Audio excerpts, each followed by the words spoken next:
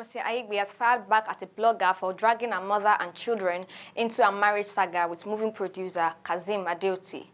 In a series of chats shared on Instagram on Thursday, January 27, the blogger alleged that Mercy Aigbe's mother was widely known in the Antoni area of Lagos State over an alleged relationship with another woman's husband.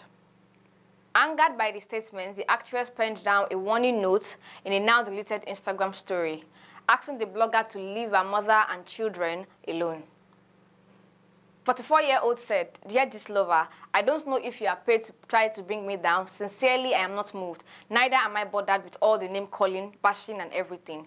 In a situation where people don't know the truth, don't know the true pictures of situation, and they decide to be used as an instrument of destruction, then it is left to them and their conscience. You and your cohorts have come up with different narratives just to paint me as a demon. You even involved my kids. Now you are involving my dear mother. Someone comes to your DM, cooks up a story just to bring another person down.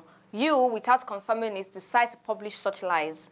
I know you think because you are faceless, you are untouchable, but I laugh." Speaking further, she warned, "No one is untouchable, not even you, Dislover. Bash me all you can, label me whatever name you want to, but leave my mother out of this. Leave my children out of this. Since I was the one you were paid to face, focus on me and me alone. This post is distasteful and you should be ashamed of yourself. Shame on you, Dislover, shame."